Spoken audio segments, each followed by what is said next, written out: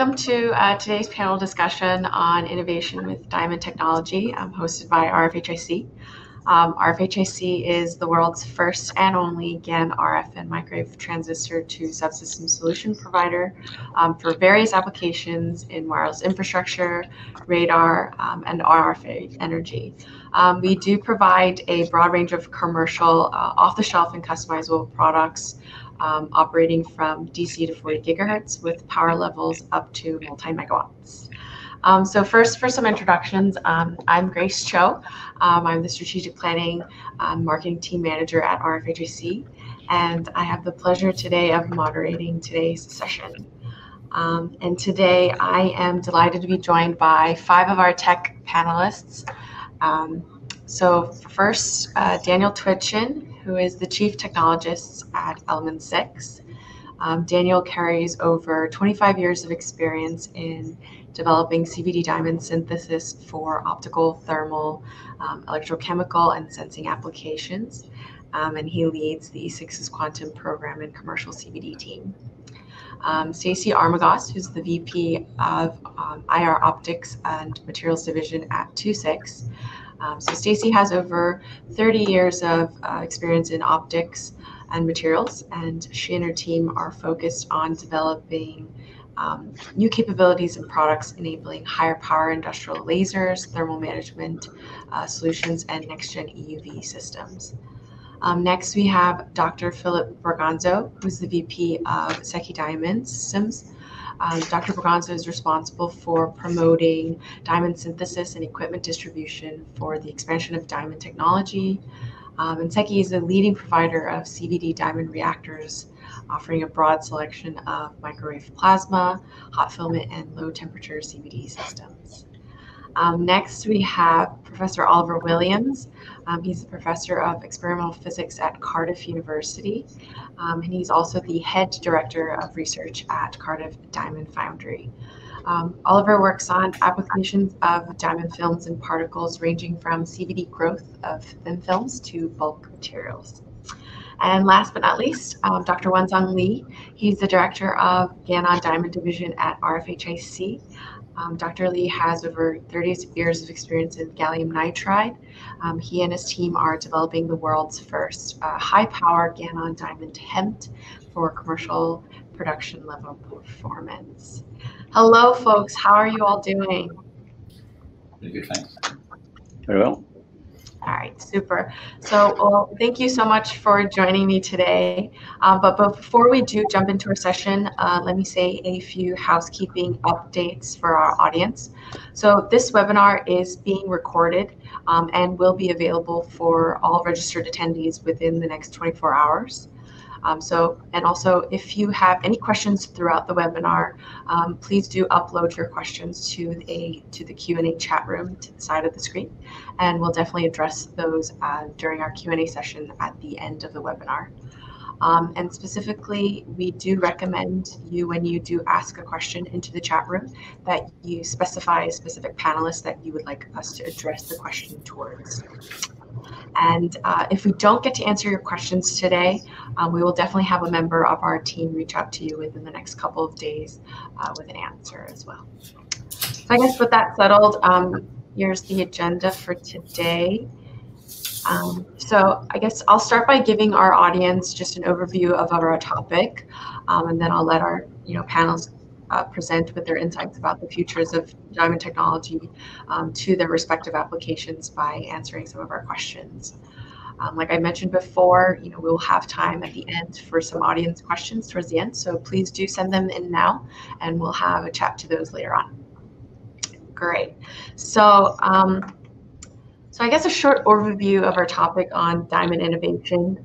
So I guess very many of you probably know the famous saying, diamond is a girl's best friend. But in recent years, that phrase has definitely caught on within the tech industry, and especially the semiconductor industry. And that phrase has kind of changed to, diamonds are an engineer's best friend. Diamonds are a high-power engineer's best friend. And the diamonds that we're referring to are synthetic diamonds that are used either using high pressure, high temperature, which is HPHT, or chemical vapor deposition, which is also commonly referred to as CVD processes. So I guess, when we get past that, romantic notion of, diamond is one heck of an engineering material. Diamonds are the hardest material known to mankind, and, they make a very excellent abrasive and protective coating for, various applications, from industrial tools to, kitchen work surfaces. So also for, semiconductor or electronic applications, diamonds are known to dissipate heat more rapidly than commonly used materials such as silicon within the semiconductor industry. So a lot of researchers are definitely developing ways to implement, diamond into their chip making processes, allowing them to get more components on a smaller surface while maintaining excellent efficiency and high power levels. So I guess with that overview set, I'm going to set the scene by kicking off our first question to Stacy, who is the VP of IR Optics and Materials at II-VI. Stacy, could you tell me what is it about diamonds that makes you and your team passionate? Okay, so thank you, Grace, for hosting. For II-VI, we are the company where materials matter. So this material, we have a long history, 50-year history almost at II-VI, and it's really started with the base materials and through vertical integration. So for diamond, because of the unique properties, as you've already mentioned, the hardness, the broad transmission specifications, we believe that this material hasn't even started to see the full potential that it has. So our co-founder, Carl Johnson, actually called this the 100-year material. So I think that's a great quote to kind of think about, because, usually there's a lifetime with materials. They can be replaced by other materials, but I think it's going to be difficult given the properties and the uniqueness that diamond has to be able to replace that anytime soon. So we're excited about it because we see a broad range of application, whether it's thermal, optical, mechanical. I think there's a big future for where diamond is going to go. So we're excited about it, and we think it has a lot of potential. That's awesome. Thanks for that. I also want to throw kind of the same question out to Dr. Philip Bergonzo, who's the VP of SECI Diamond Systems. Being a leading provider of CVD diamond reactors, what are kind of some of your thoughts on diamond that make you and your team passionate at SECI Diamonds? Well, thank you, Grace. And basically the remarkable interest for diamond is really the diversity of the materials you can grow, you can synthesize. Diamond can take a lot of aspects and shapes, and it's very important to be able to tune this shape according to the way you can exploit the geometry or the characteristics you want to take into your device. You can fabricate diamond to make electronic devices, like Stacy said. I spent a lot of my time making radiation detectors when I was doing research. Diamond is also very good to make quantum sensors. I guess probably Danielle will mention about this, or electrochemical sensors, heat spreaders, and so on. Probably the 5 panelists around the table, we all have very different background and very needs for different types of materials. And today, it's very difficult to grow, a big cube of diamond like we do for the semiconductors. We cannot grow crystals of 30 centimeter diameter like we do for silicon. So we always have to optimize the dimension of the synthetic layer we fabricate according to the performance we want to use. A quantum sensor is very small. A heat spreader has to match the size of your substrate you want to cool. Therefore, it can be 4, 5, 6, 8, 12 inch. Why not? A biological implant can be very thin. 10 micron will be enough, but it needs to be very flexible. And this is this diversity that we work on at SECI Diamond System to make sure that our reactors are able to provide tools for people to be able to fabricate those materials and help our customers to really grow the material they need and of course the properties they want to obtain from these materials. So it's this diversity that is very crucial for diamond. Oh, wow. That's fascinating. Thank you for that. So to move on to question 2, I know I touched base on this a little earlier, but I want to get an expert's point of view on this. So Daniel, do you think you can kind of briefly explain to me or to our audience about lab-grown diamonds in terms of how they're processed and how kind of they can be used for various electronic applications? Sure, sure. Thanks, Grace. So really, there's 2 parts to that question, and the first enables the second, and the second we've heard a little bit about some of the applications, and I'll talk about that in a moment. But the first really was the development and synthesis process. So to tap into diamond's remarkable properties, you need to be able to grow it reproducibly. And the key for that really over the last 20 years has been progress in growing diamond using chemical vapor deposition techniques. And in its simplest form, you create a hot gas. That hot gas is full of hydrogen and methane. And if you like, the magic trick is breaking down the molecular hydrogen into atomic hydrogen, and then you can deposit carbon on a much cooler substrate. The carbon goes down both as graphite and as sp3 as diamond, but atomic hydrogen etches away the graphite much faster than the diamond. And for 30 odd years, people didn't believe you could even grow diamond in this part of the phase diagram. But by developing those techniques, it's been possible to actually grow wafer scale diamond. And here's actually believe it or not, a thick piece, about 2 millimeters thick piece of diamond, 100 millimeters across. And the properties of that diamond, probably less than 0.5% of natural diamonds match.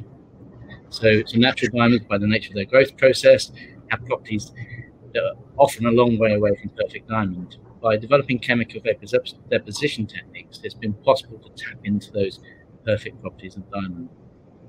Again, with the chemical vapor deposition technique, you get all the benefits. You can add things into the gas phase, dope the diamond. So, for example, while this is obviously transparent, this wafer here is opaque. And the difference here really is I've added a lot of boron to the gas phase. Now all of a sudden this wafer is conducting. So it's an interesting, robust electrode. So that progress in synthesis, and you heard Philippe talk a little bit about the hardware earlier, has allowed engineers and scientists to begin to really tap in reproducibly to the material properties. We've heard a bit about those material properties earlier, but thermal conductivity. The thermal conductivity of diamond is more than 5 times higher than copper. It can exceed 2,000 watts per meter per K. It's a wide bandgap, so if you need to hold off a high voltage, you can sustain a high voltage. It's low density, so if you think about electronics, sometimes weight's a factor, especially if you want to put electronics in space. Size, weight, and power matters, so the density is low. Chemically inert, so what makes this electrode so interesting? Yes, it conducts, but in solution, you can produce very powerful oxidants, and those oxidants can be used to break down organic waste, byproducts of maybe the pharmaceutical industry, or to sanitize your desk even. But the great thing is the diamond is inert, so actually it doesn't erode. So you get the performance and also the lifetime. And I'm sure Wan Sang is going to talk more about the thermal applications, but when we talk about data, we all take data increasingly for granted. Data is the new utility. Wherever we go, we can download email, we can download a Netflix movie. And really at the heart of that is gigabytes of data per dollar. And the advances in technology has enabled that. And one of those significant advantages which RFHIC are really at the forefront is gallium nitride. In some of these gallium nitride transistors, the power densities are in excess of tens of kilowatts per square centimeter. And even as a physicist, when I try and comprehend what tens of kilowatts per square centimeter is, it's phenomenal. But to really get the full potential from that GaN device, you've got to dissipate that heat. So if you can get the diamond close to that heat source, the best conductive heat can dissipate that heat. And of course, in device terms, that means you can push more power up, you can get a better linear device. Reliability, more than 50% of failure modes in electronics is still heat related, so you get more reliability. So diamonds' remarkable properties have been accessed through this CVD technique, and then all of a sudden now we're starting to see them being used. Oh, that's awesome. I think I just learned so much more about diamonds from that explanation. Thank you for that. So, Dr. Lee, from a high power RF and microwave applications point of view, what are kind of some of your thoughts on lab grown diamonds that maybe Daniel didn't touch base on, and what are kind of the types of impacts that that they could have for the RF and microwave field? Okay, thank you for invitation. I fully agree with the Daniel's opinions. As you knew that, using diamond technology, RFHIC has a plan to using power amplifier solution in the area of high frequency microwave systems. To adapt this application, diamond should be make round shape, the Daniel showed, the round shape wafer for semiconductor processing. So I believe that such a method of lab-grown diamond technology is an only solution to make our goal. Currently, lab-grown diamond can be possibly make 4-inch wafer size as well as maximum 6-inch wafer size with acceptable the cost of industrial application for microwave and RF application.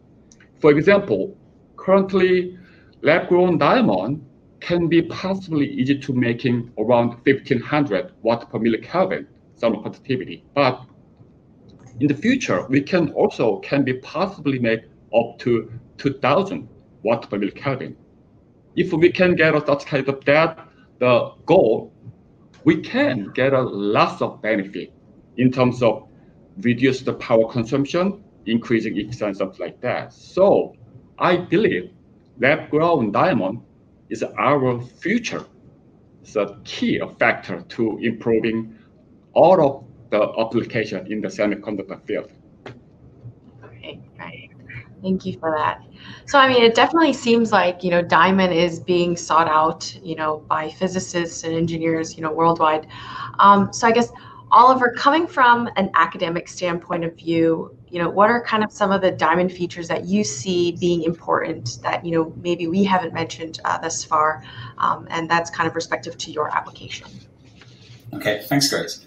I think Dan did a very good job of going over a lot of the properties. So if I was to pick one thing that sort of ruled them all, it would probably be the atomic density of diamond, because so many things kind of fall out of that. And if I can have 1.5, I'd say it's that plus the fact that it's carbon. So because you have this extremely dense lattice of carbon atoms, it's very hard. I think everyone sort of knows that. But there's a bunch of other consequences from that. So one is the thermal conductivity, right? So this is extreme. Dan's already pointed this out. But what I think what a lot of people don't appreciate about that is it's it's the only one that I'm aware of that has a high resistivity at the same time. I mean, the next best is aluminium nitride, which is 1/5, and that's a huge drop. So you have an insulating material electrically that is very, very conductive, and that's highly unusual. The other thing that falls out also from this short bond length, from the fact that the little carbon atoms don't weigh very much, the low density. So like Dan mentioned, it's low density, but it's high atomic density, right? It's just the carbon atoms don't weigh very much, right? Is that the acoustic wave velocity in diamond is very, very high. So as I'm speaking to you, I mean, if we ignore the internet for a minute and pretend we're in the same room, the sound would be moving at 300 meters per second, but in diamond it's 20,000 meters per second. And so this has a huge consequence because you're able to operate very high frequency filters. You'll be able to make devices that vibrate very, very quickly. And I think this is very interesting for physicists.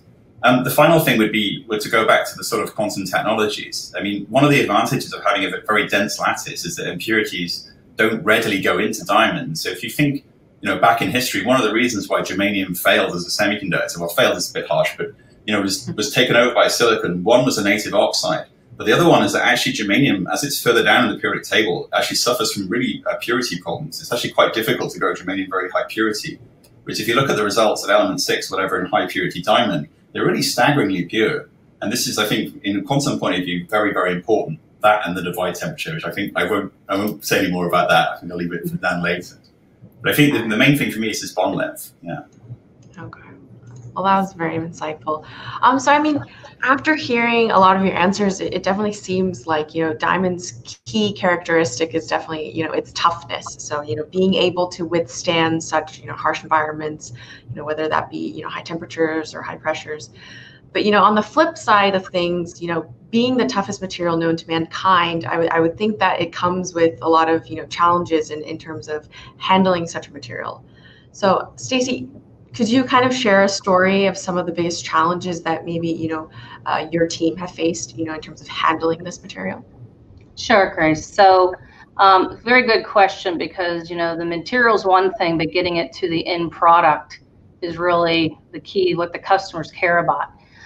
So, 26 has many years of experience with diamond, but, one of the challenges was, first of all, we're a vertically integrated company. So, the growth of it through the polishing, the coating, and even the assembly in some cases, each has its own unique challenges. So from the growth standpoint, finding the right equipment, the right processes that are robust enough to have repeatability, which is very important from product to product, piece to piece. So that's one of the things that was a challenge. The other thing is we've been polishing material, whether it's gallium arsenide, zinc selenide, zinc sulfide, germanium, silicon for many years. But when you have a lot of different grits that are available for those abrasive polishes that you need for these materials. But when you get to diamond, it's already a hard material. So as you try to polish diamond, there's all new challenges that you have to face. So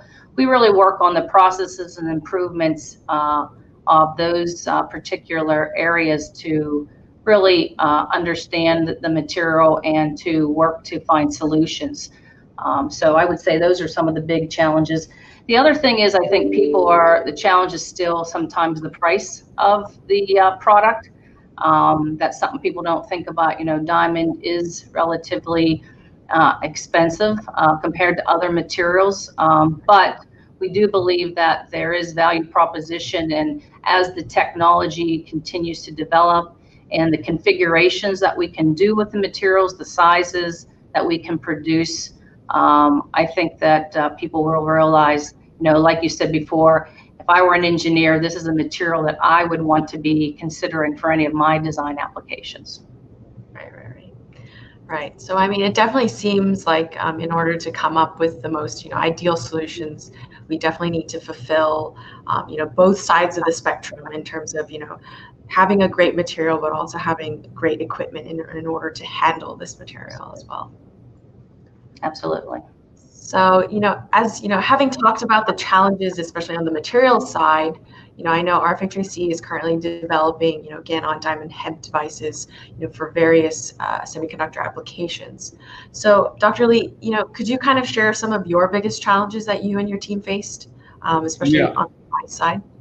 Yeah, all of our the customer did something that comes out the newly developed gallium diamond hemp device. So currently, our team is working very hard to make our goal. So as you knew that the RFHIC developing gallium diamond hemp for RF application using the gallium diamond epi vapor, we called Godai epi vapor.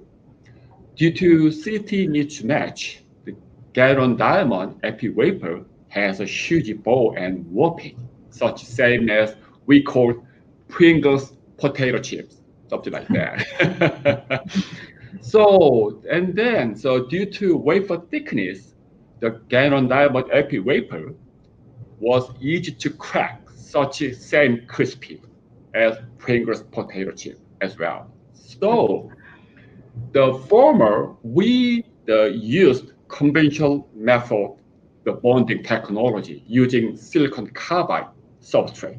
But such kind of that technology can be possibly making the small quantity of the gallium diamond, the hemp. But in the future, they technology cannot easy to accept the consistency and then mass production, something like that. So such kind of handling the issues is a big barrier to start the semiconductor processing at automated fab line, something like that. So the dually RFHIC is developed, we call permanent bonding technology. That technology used diamond silicon wafer. We attach the carrier under the 1000 degrees C. So that means using that technology, we don't need any bonding, debonding technology during processing.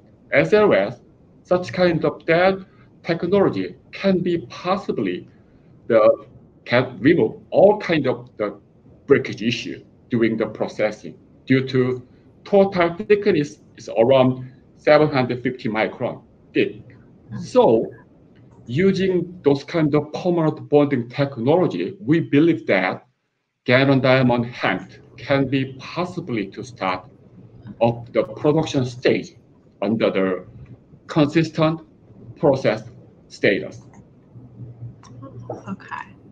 Well, I'm definitely thrilled to hear that you and your team were able to kind of overcome such challenges, and I'm very excited to see RFHIC's GaN on Diamond coming to fruition soon.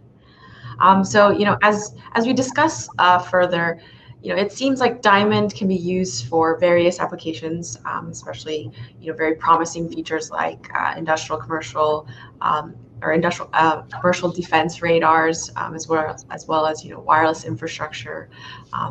Those are kind of promising applications utilizing diamond technology. But aside from that, diamond can be used in various applications. So Oliver, what are kind of some of the interesting applications that you have worked with or are currently working with that you think will kind of drive this tech forward in your respective area? Sure, and we have an activity on diamond growth integration into gallium nitride as well, via aluminum nitride interlayers. But we also look at other materials like gallium oxide. It's kind of the new kid on the block that's very strongly thermally limited as well. And that's very challenging because it's not very stable in diamond growth environments. So you have to play a lot of games to make it work. So I won't say too much about the thermal because I think there are people that do more in that area than I do. We have a lot of activities on acoustic filtering. So we operate surface acoustic wave filters at around 20 gigahertz at a Q around 50,000. So, these are, pushing into frequencies in the 5G that your conventional lithium niobate won't operate in. At the same time, they'll handle power loads that you will not be able to do with a standard oxide. So this is, I think, a fairly interesting technology. It's very challenging. It's not easy. Because you're trying to displace an incumbent technology, So fortunately in this area, mostly it's not really possible with the current technology. And then the slightly wacky thing I just wanted to mention for fun is that, we also build superconducting NEMs, right? So we make superconducting cantilevers out of diamond. So diamond is the only superconductor that has a high acoustic wave velocity, which is a bit weird. And it's a bit hard to explain in a way. But I mean, that opens up some interesting possibilities. So I don't want to go off down the sort of off the tangent of superconducting circuits or anything, but it offers a possibility to entangle quantum states like superconducting states and actual mechanical states in the cantilever, which is a sort of holy grail in physics of looking for this 0-point motion. I mean, a lot of people are trying to detect, if a device is stationary, a physical device, it actually has to move because otherwise, if it doesn't, it's violating uncertainty principle. And diamond is a route to look at that. I mean, unfortunately, there's a lot of competition in this area and very smart people. But I think the fact that it's a superconductor is very interesting because from IR detection and other applications, diamond could be interesting in the future. But this is very new, so I wouldn't want to bet anything on it. That's really fascinating. Thank you for that. So in terms of, I just kind of want to dig a little bit deeper into this question. So I know, Dr. Borgonzo mentioned earlier about, diamond technology kind of being used for, even bioimplant applications, which, I find to be fascinating. Dr. Borgonzo, could you maybe explain a little bit more about this application and kind of let our audience know, why diamond could possibly be a highly desirable candidate for, biomedical applications? Yeah, thank you. Of course, this is quite a very exotic type of application that really exploits a lot of properties together of diamond. So, here we talk about thin and flexible foils of diamond. With conductive embedded electrodes inside made of diamond as well. And the advantage is that these electrodes can be in direct contact with neurons or live tissues in order to enable cell signal recording or stimulation. This applies to any deficient losses of faculty like vision or hearing or brain issues with epilepsy and so on. And so all the time you need to make a long foil. Long is being for a small animal, typically 3-4 centimeter probably, or and for humans it's rather 5 or 6 centimeter. So to start with, you need to be able to grow at least 4-inch or 6-inch substrates, and on those you need to make a multiple series of nanotech lithography and so on in order to make that device. For example, you need small electrodes that are the size of neuron cells. So neuron cells are typically a few tens of microns. So you need to have point electrodes that are maybe 30 to 50 microns. And then these need to be flexible in a flexible material, because if you put a lump of glass inside the eye, then of course you understand how you will cut the tissues. Also, you need the surgeon to be able to manipulate the material in order to insert it into the eye or the cortex again. And so the applications are, these type of device existed today with other materials than diamond, and they use, for example, for monitoring epilepsy disease or things like this, but it's always for a few weeks maximum experiments. If you want to stimulate the retina for a blind person or the hearing for a deaf person, then you need basically a lifetime. Like people have done for pacemakers, you need to be able to have a device that is compatible with in vivo biocompatibility, embedded in a material that is completely, not letting water get in. And at the end of the day, these challenges are all summarized in the necessity to have a tool that needs to be capable to provide large area growth, selective growth, clean room compatible, high lithography, and so on. We have some customers doing this. I was myself involved in doing this for some years as well. There are a few companies working on this. There is one in Paris called Pixium Vision. I encourage you to go and see their website and buy shares if you want. Pixium is manufacturing retina implants for blind people. And now on the cortex, this is still a research field. We have a customer in Paris called Essier. It's a university. And there is a website on the project. They have to monitor cortex signals and also to stimulate the cortex directly to procure vision to blind people as well. The project is called Neurodiam, and .eu. Just go and have a look. Yeah. Okay, will do. I mean, that's really fascinating. I never imagined, diamond materials, being used for biomedical applications, let alone, retina implants. So I definitely can see the future of diamond reshaping the medical industry as well. So I guess to move on to our next question. So, it seems like that synthetic diamonds will definitely have a significant market opportunity, not just, in electronics, but, also in various applications, like you mentioned earlier, in biomedical applications. So I'm assuming, having such a significant market, it's bound to have some type of technical or political issues that can hinder the advancements of certain technologies. So Dr. Braganza, what are kind of some of the factors that you are seeing limiting the adoption of synthetic diamonds within this market? Okay, well, this is, I think, a difficult question, and if you ask the different panelists, I'm sure you will have different answers. My point of view is that there are a lot of what I would call sort of indirect political issues. Basically, no one now can grow big diamonds. I mean, big diamonds as big as what you have in big gemstones and so on. And these exist in nature. They are very rare, but they exist. And the fact that they have been rare much before the technology have made them very expensive. If we talk about the British Crown diamonds or the Cullinan diamonds, the British Sovereign Sceptra, and so on, these are several centimeter big diamonds, and they exist, and they've been there for a long time, and they don't have any price, but they exist, and they were there much before people were able to grow diamond.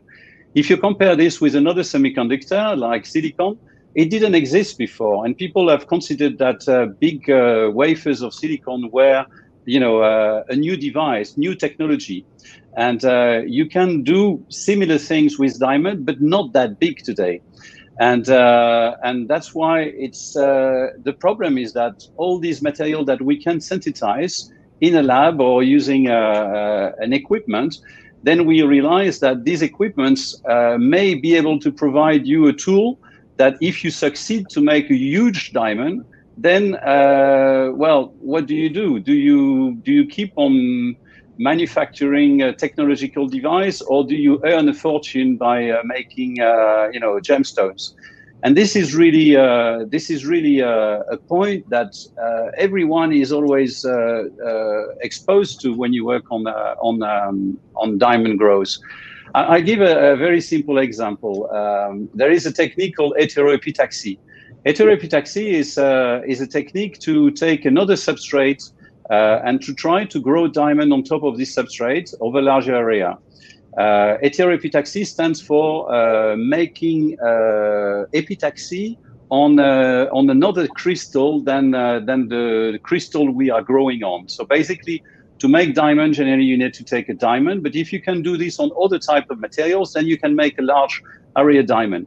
There is a group in Germany, in Augsburg, everybody knows him, he's a rock star in the communities called Matthias Schreck, and they worked on this for about 25 years. In the mid-90s, they were already starting on the topic. In 2000, they made the first demonstration of the feasibility of making heteroepitaxy of diamond.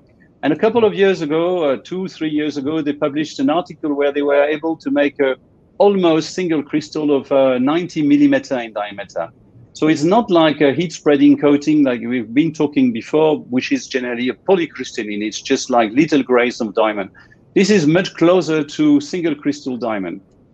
So they created a company to sell those substrates.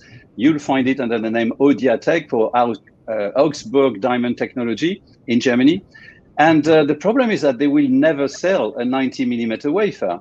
And because if they do, then they lose their job. And if they give it to some group that can grow the Cullinan, then the other group will get much richer as well than they could do. So this is really a limitation for the expansion of diamond in terms of the fact that every time you grow something close to a gemstone, then you have to consider the fact that this material may have more value than the electronic device you may make out of it. And so this is really, I think,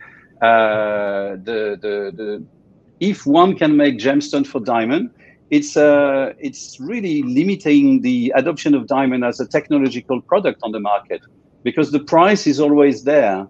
We always have to consider that if you can make 300 millimeter substrates, then you have to think that this may have a value somehow in terms of carats and so on.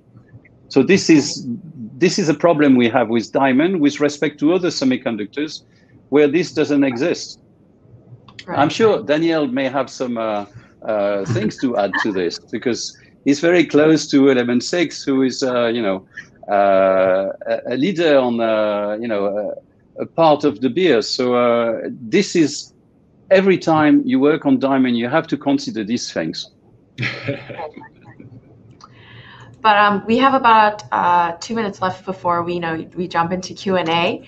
So for our last question, I just want to kind of sum up what we've all discussed and ask, Dr. Lee, what is kind of your outlook on the diamond industry, and what kind of applications within the RF and microwave landscape that you kind of see having the most impact? Yeah, definitely. Diamond technology has a great opportunity of high power and high efficiency electronic semiconductor device market. As you knew that, most of the radio frequency and microwave system need to make reduced their size as comparable high output power and reduce their power consumption. So I believe that diamond technology can be possibly give this solution soon. So I believe among those, our group can be possibly makes a Nobel Prize. Am I true? Right. And I guess, Daniel, from a materials perspective, what are kind of some of the market opportunities that you see being kind of the game changers? So I completely agree with one saying. I think the drive for data we've heard will, on the back of gallium nitride, will continue, and I think diamond playing a role under the hemp, the transistor, and also in terms of the terminator, the resistive elements of an RF circuit. And I think coming back to what Ollie said, as powers go up, there becomes more pressure on the filters and on the switches. So I think there'll be some new progress and will continue to grow. I mean, it's ironic in a way. I spent the first 10 years of my research career in diamond trying to make diamond as boring as possible. My supervisor used to say that crystals are like people, it's their defects which make them interesting. And my job in element 6 was to try and make diamond really boring and the same every time. And interesting, over the last few years, obviously some of the understanding what these defects, how they manipulate the properties and how they can make a electrode or be a quantum spin qubit and how we can use that to measure magnetic fields. I think that's going to be something we see some increasing progress in over the next 4 to 5 years, especially with the boom around quantum technologies and medical sensing. I think in medical, I can't really comment on the implant application that Philippe talked about, but I think there are already tangible products out there which are doing meaningful things in terms of measuring things relevant to the medical industry using diamond. So, but coming back to Stacey's point in the beginning, with diamond, I would disagree with Philippe with some of his comments about gems. I don't think that's really relevant to the challenge for diamond. I think that the challenge in some ways, 10 years ago, it's about how you make this bulk stuff. The next 5 to 10 years has been how to do the processing and add the value to it. I think the next 5 to 10 years, it's all about the integration. And that, I think, Wonsang that began on diamond is a fantastic example of that. If we can solve those integration challenges, then we untap a whole new potential for diamond. Right. That's awesome. Yeah, I mean, I was thinking about, diamonds being used for, dental like crowns. So instead of gold, now they can be utilized with diamonds. They're used in the drills, so you can get them in the drills. The problem having a diamond tooth, of course, it'd wear everything else away. Alrighty. So we got about 10 to 15 minutes left on our webinar, so I will definitely open up the floor to the audience for some Q&A. Let's see.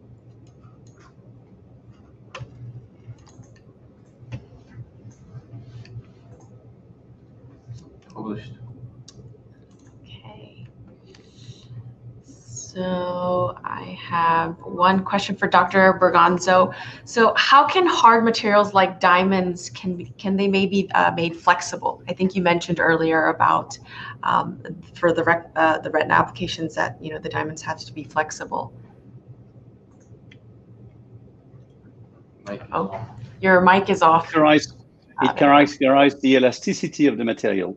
So the Young's modulus of diamond is one of the highest in all materials, again. And so just like the speed of sound mentioned by Oliver, or the thermal conductivity, diamond unmatch a lot of technical properties, and one of them here is the Young's modulus. You can make a 20 micron membrane of diamond, and it is extremely flexible. So you can bend it, and if you make it 10 micron or 8 micron, you can really manipulate it in order to get it fitting the curvature of the eyeball or the cortex, basically. Just because diamond is extremely flexible. Yeah. Oh, okay. So the next question is there a technology overlap of DLC, which is a diamond-like coating, or PVD or CVD, that's used in thin film tools, and tribological coatings to synthetic diamond growth for the thin micrometer range, as mentioned in medical applications.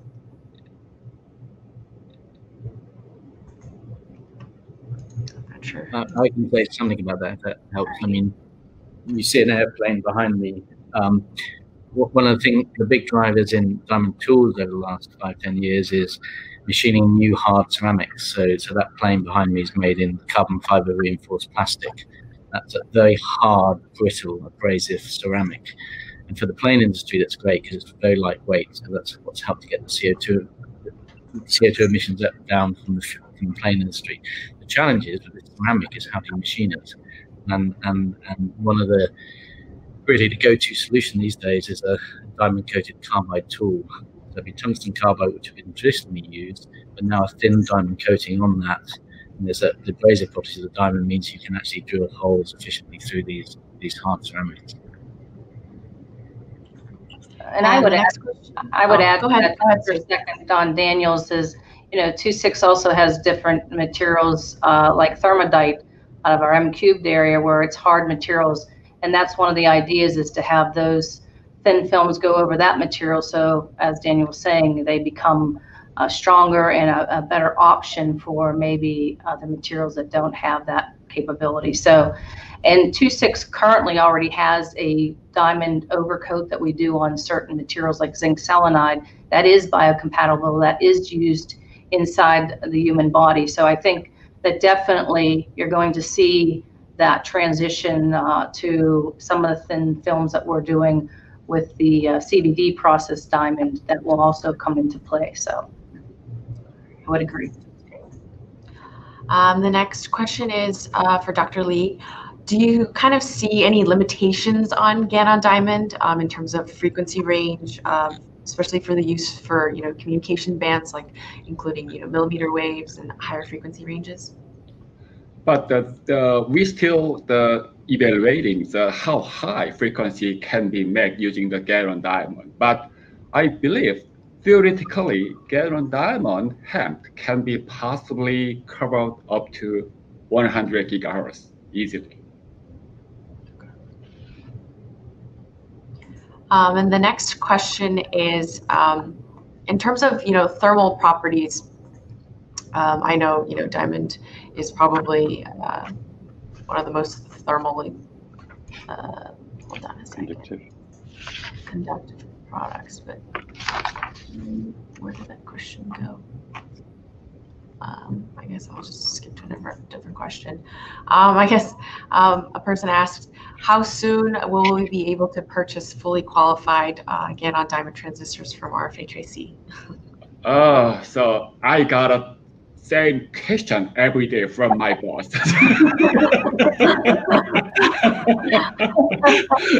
Yeah, I really hope so. That's something that we still keep working, and then possibly maybe until within 2 years, we hope that there's get some the new and high qualified GaN on diamond selling to the targeting market.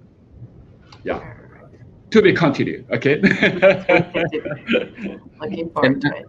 And if I can just add to Wong Sang's previous answer, for the RF guys out there who don't know, one of the key properties that help diamond work at high frequency is very low dielectric loss. So when you think about your RF circuit, you're worried about inductive and capacitance losses. The fact it has an intrinsic low dielectric loss is one of the reasons why in an RF circuit you can push the frequencies up without compromising performance. So it's really that power of thermal conductivity and dielectric loss that pushes you into new areas. Right. So I guess the second question I wanted to ask you, Daniel, was, it seems like there are advantages in terms of, thermal properties with respect to GaN on silicon carbide. However, at lower frequency ranges, lower than 1 gigahertz applications, considering the size of, devices, is there an advantage compared to, LDMOS technology especially for thermal properties? To be honest, I don't know enough to really be able to answer that question. I think we have seen historically, so in its simplest form, there's two approaches to how diamond's used to enhance thermal performance of the device. One is really trying to get the diamond very integral to the device, like growing the diamond on the gallium nitride, similar to what Sang talked about with GaN on diamond. The second is a singulated approach, which typically GaN on silicon or gallium arsenide, and then attaching it to a diamond heat spreader. You might attach it through a hard solder. And we certainly saw 10, 15 years ago, gallium arsenide devices performance being pushed down at the 1 gigahertz and below by solving the thermal properties. It was always a niche applications where performance really made a big difference in things like satellite comms. But there is a benefit. Ultimately, it comes down to cost per performance benefit. Right. In terms of cost, yeah, right. So the next question is for Dr. Lee. What are kind of the power levels that are kind of available for 5G or wireless infrastructure that's capable with diamond technology? Depend on which type of the system the customer needs, but something that we can often vary, something not only the small size of maybe the below 10 watt up to maybe the 50 watt or 100 watt. We can possibly make some same the comparable by the small form factor, something like that. So we can has a lot of the opportunity to overcome such kind of that market demand when we using the GaN on diamond HAMS technology. Okay. So the next question is also for Daniel. So what are kind of some of the unique examples of applications for the transparent diamond coated wafer that you were talking about?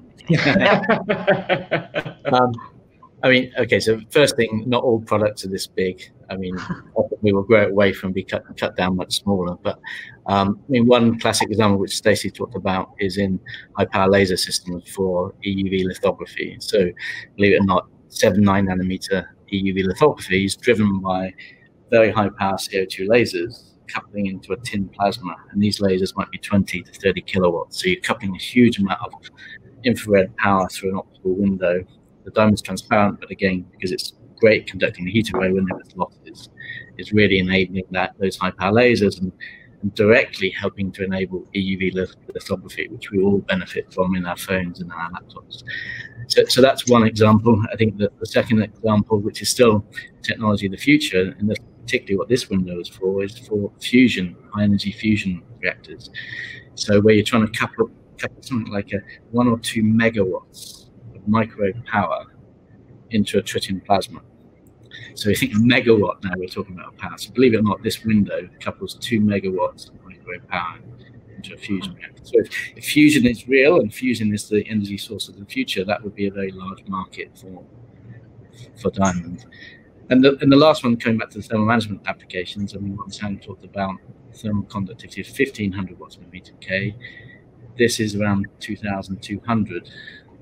So again, very high-end thermal management applications. This is a unique heat spreader. Right. Interesting. So the next question is for Stacey. What's the largest diamond wafer size that can be grown today, possibly?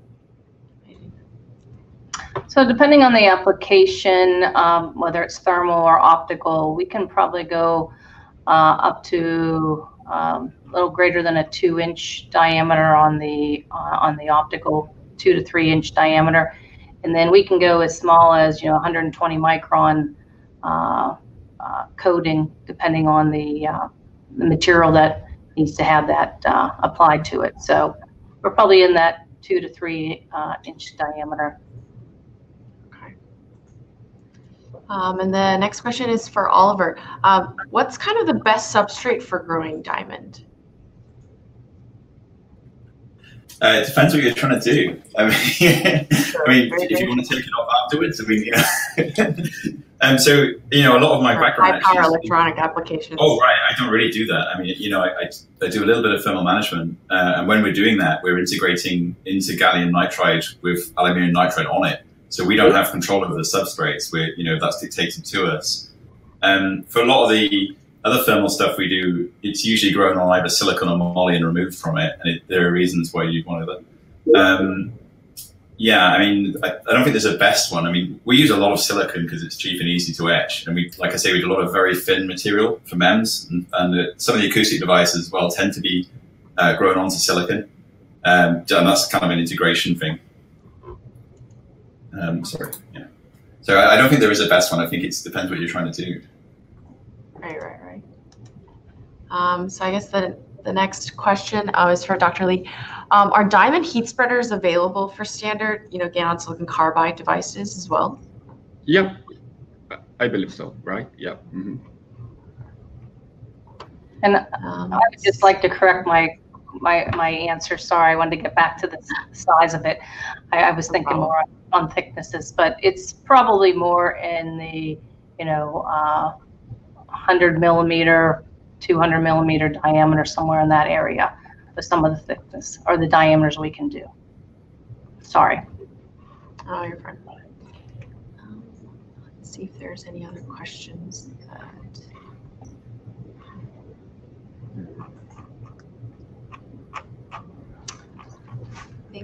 I think that's all the questions that we have for today. So thank you everyone for taking the time today to join being part of our webinar. I definitely enjoyed being a part of this discussion, and I definitely learned a lot. Especially having experts within different backgrounds and different businesses kind of made me even more excited about the abundant possibilities and applications utilizing diamond technology. So as mentioned before, this webinar is being recorded and will be sent to you to your emails within the next 24 hours for you to view again, or if you wish to share with your colleagues. I'll also be sending out post-webinar surveys within the next couple of days. So if you could take an hour or a moment to kind of fill those out, we would definitely greatly appreciate it. So I guess that's it for today. Thank you to our listeners for tuning in, and thank you to our 5 panelists for taking part. So thank you so much, Dr. Lee, Stacy, Professor Oliver, Dr. Philip, and Daniel. Thank you so much. Yeah. Hope you and all of your loved ones stay safe and healthy, and we definitely wish to see you all soon. Thank you. Thank you. Thank you. Have a good day. Bye-bye. Bye. Bye-bye.